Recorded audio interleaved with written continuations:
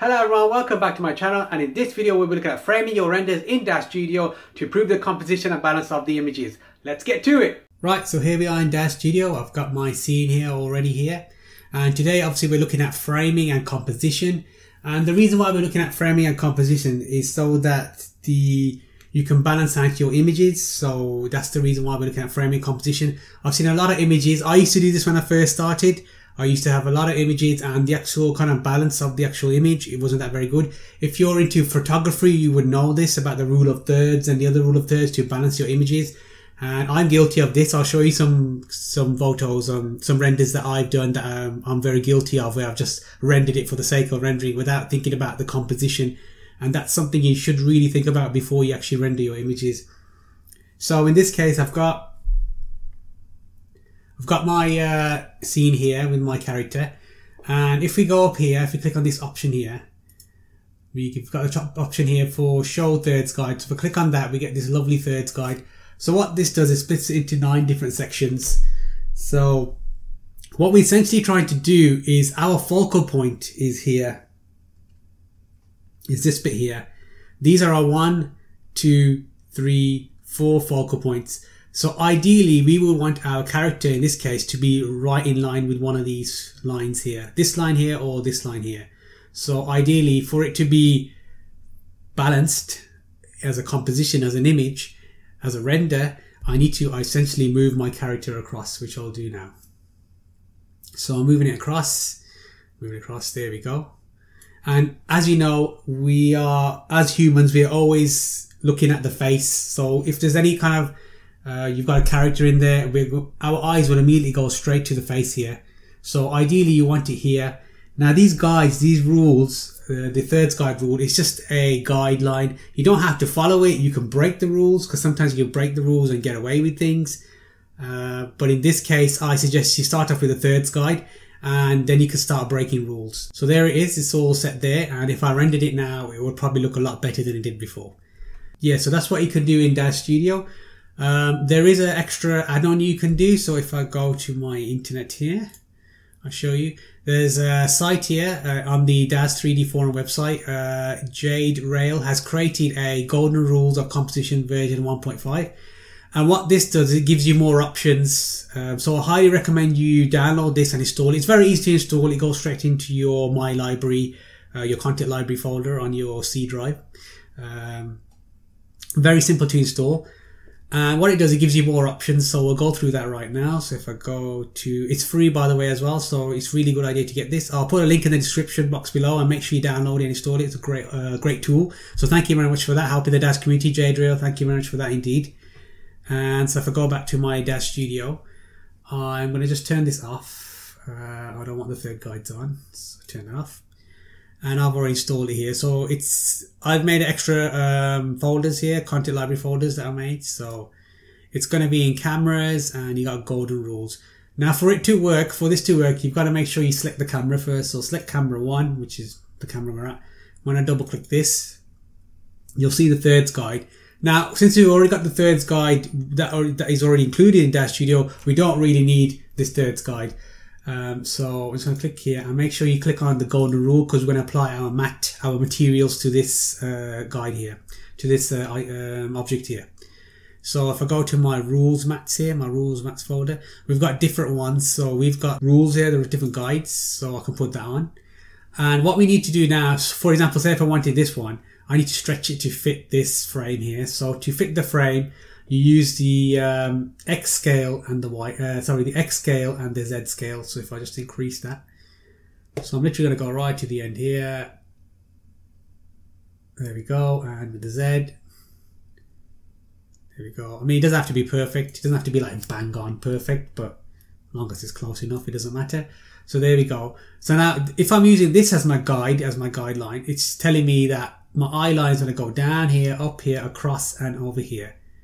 So essentially I need to probably move my character a bit more to the left. So because I'm using this as my guide, as my framing, so I'll move it across a bit more. Oh, make sure you select the character, don't just do what I did there. Come across, there we go. And actually probably come down a bit. So we're kind of there.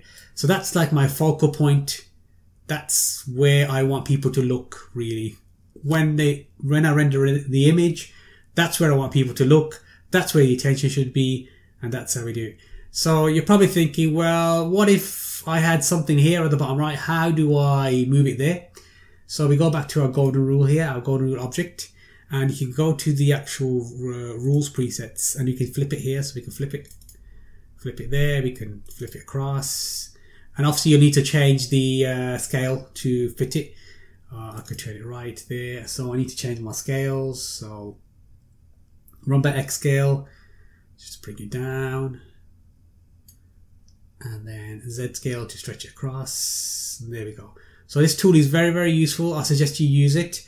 It's a great way to frame your images and frame your renders before you actually do the renders. One tip is before you actually render it, make sure you turn it off.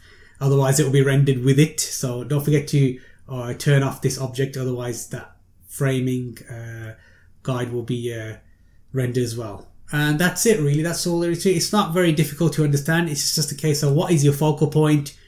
Use your framing, use your guides to point your person looking at the image. Hey, I want you to look over here. I don't want you to look over there. So therefore frame your character here so you can balance out your scene. And that's it really. It's not very difficult. It's something very simple to do, but it will really, really add value to your images and renders. And so what I'm going to do now is I'm going to go to Photoshop and I'm going to have a look at some of the images that were sent to me to be featured in this. So we're going to go through some of them as well. Okay, so here we are in Photoshop, and here's our first image. This was sent in by Richard. So Richard, thank you for sending this in, and we're going to have a look and see if we can probably improve the composition, balance it out a bit more. It's going to be quite difficult, but we can have a go anyway. So I'm going to use my crop tool, C, and in my crop tool here in Photoshop, I've got options here for rule of thirds. So when I click on here, I can see my rule of thirds and the grid and the diagonal, triangle, golden ratio, and the golden spiral. Now it's really up to you what you think the focal point is and how you can improve it. As you can see, these are quite centered. As soon as I look at the image, my eyes go straight here, straight to the face here. So I would say that is the focal point. I don't know, Richard, if that was supposed to be your intention or was it the dragon here? But my eyes go straight to here because obviously we're naturally drawn to a face with eyes. So if that's my focal point, I want to kind of maybe change the framing here. So what I'm going to do is I'm going to go back to the rule of thirds. So I want my character to fall in line with this line here. So I'm going to crop it in here and possibly even bring it up a bit. Something like that. So we click tick. And how does that look? Does that look better to you? I think it looks better. We don't always need to show the whole features of a character, for example the legs, the feet, and everything like that, because our focal point is here. So this may be an improvement, this may not be improvement. Obviously it's subjective, art is subjective. You might think, well, actually there's not an improvement there. So it's very, very subjective how you want to do it. So I suggest you have a look at it. If you got Photoshop or maybe GIMP or whatever program you use to do your post work, have a look at there. There must be a tool in there where you can actually do the framing afterwards if you want to check the framing. So have a go at that. So that's what I would suggest for that one, Richard. But anyway, it's a very, very good image. The next image is from Jay. This is one of the images that Jay created using one of my advanced tutorials. It's for the atmospheric lighting, so the kind of God rays coming out here. So this is really good. Now with this image, I found out when I did the rule of thirds that I would do here, it's actually bang on point. I don't really need to change anything because even though my face, my eyes, go here to that face because I'm looking at that face, this is actually very well balanced. Because even if I use, for example, if I was being very nitpicking, a little bit of nitpicking, if I did the golden spiral one, for example, and I just change my focal here, it's actually not far off. So if I was nitpicking Jay a little bit, I would probably say move that up there, move that up a bit here, and probably move that across a bit there, and then do a tick there, and that's it. So that's just me being nitpicking, but that actually is a very, very good, very well proportioned image, very well framed indeed, very, very good. I like that one indeed. So well done, Jay, for that. The next one is here by Mork Zone. Now this is what I see a lot in images on, I mean I'm guilty of it as well, I'll show you some of mine in a bit as well, where we just kind of put our character right in the middle and we're not really thinking about composition and framing. So I'm assuming that my eyes go straight here to the eyes of face here. Maybe the camel is the focal point of this image, I don't know. So in this case I would probably use the rule of thirds. And I would actually see, we've got a horizon here. See the horizon here?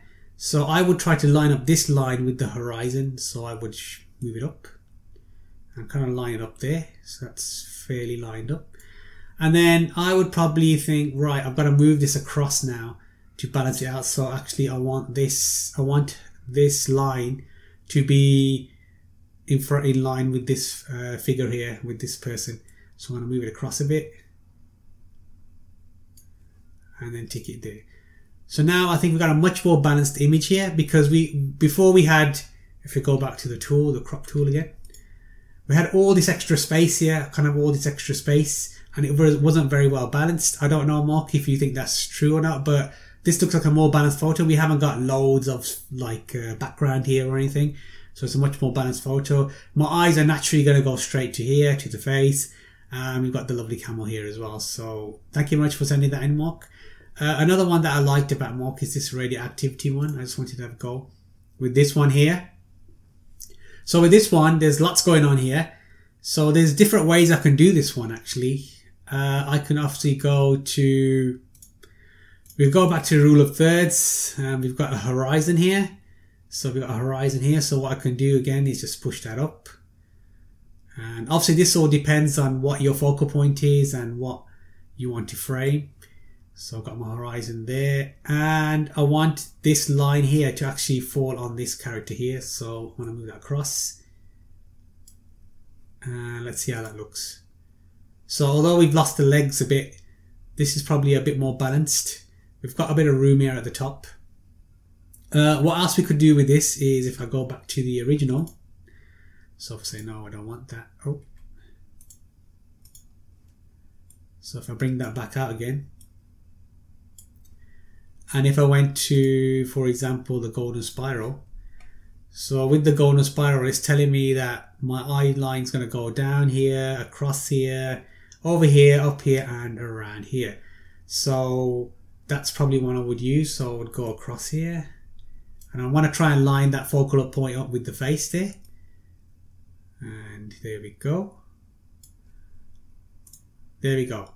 So actually, in this case, the golden spiral framing works a lot better than the actual third's eye, because as you can see, we haven't got the extra bit here, which we don't really need, and we've lost a bit of the sky, but we don't really need all the sky. So I think this actually makes it look a lot better, much more balanced photo. So thank you very much for sending that. So on to my next one here. This is one that I did, obviously. So if I do the same with mine here, if I did rule of thirds, if you have a look, this character is actually not in center with that. So I should really move that across here and possibly move it up a bit more. So our eyes, these eyes here, this line, sorry, here, lines up with the eyes. That's probably a bit more balanced, better photo. I could probably use the golden spiral as well, so we can have a go with that. Golden spiral. So here it is already set up. Move it across. Come down a bit. And there we go. So you can see it's a much more balanced photo. We've got our character looking to the right, so we've got a bit of space here, and that looks a much more balanced photo. Now I'm guilty of this. I'll show you this. I'm guilty of this. So this is like a kind of portrait picture. What do you do with this? Well, it's really subjective what you want to do. So in this case, the rule of thirds, if I applied the rule of thirds to this, I would probably say, right, my eye line, the eye line, these eyes here need to go in line with this. So that means dragging this down and probably putting it in. So I want my eyes to actually fall on these intersections here. I mean, there's no right way or wrong way to do this. Sometimes this might improve your composition, sometimes it may not, but it's worth having a go.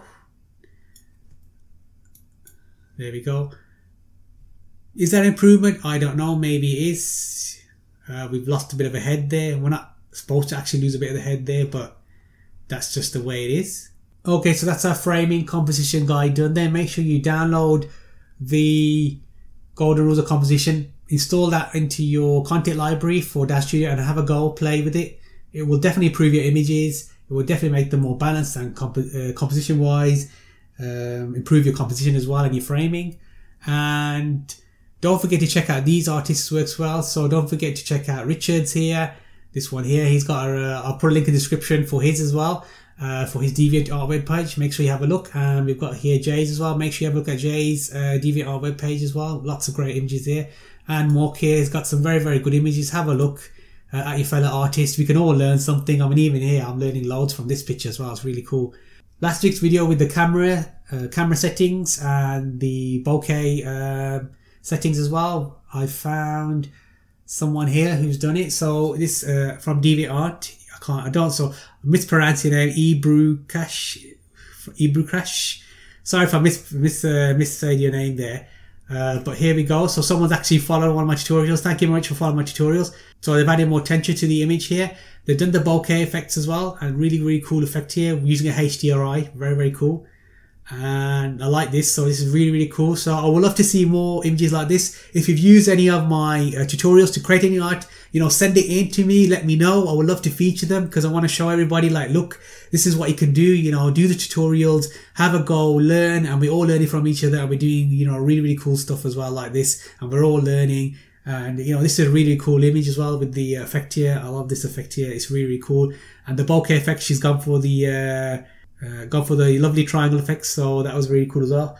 I like these triangle effects with the bokeh effects.